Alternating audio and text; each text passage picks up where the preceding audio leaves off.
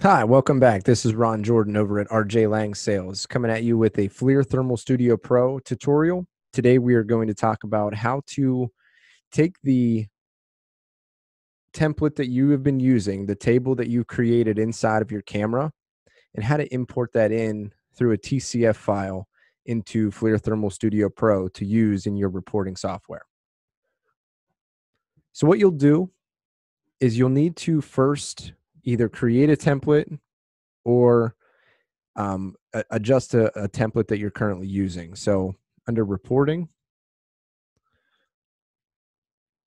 actually we'll create a new reporting template. Actually, let me just go back into reporting. X out of this.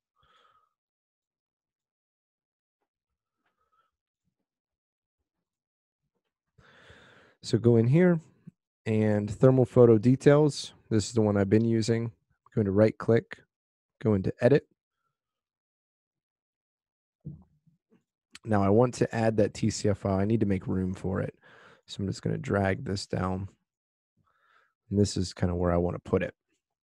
Now, to get that TCF file, you will go into document properties, text annotation templates. You have to import from TCF.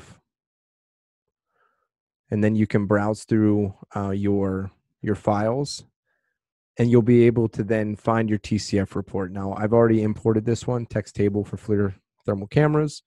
You can add, delete, whatever you want to on there. But it's very important that you import this first.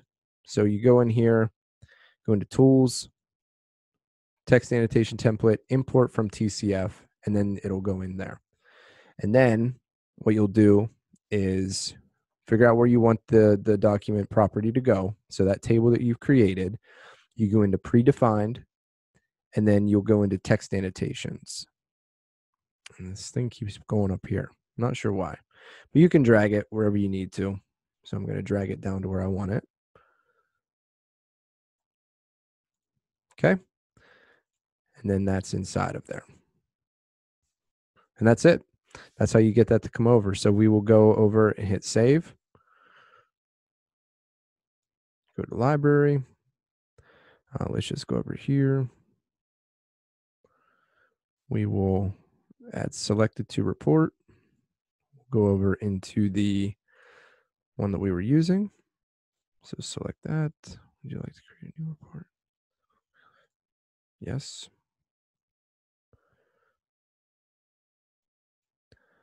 And now double click on the image.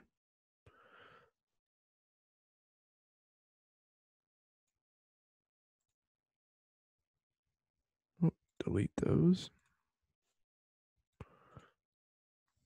And you see all that text annotation information is there.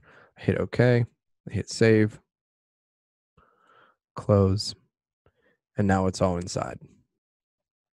Now, that's with an image that I didn't have any information currently.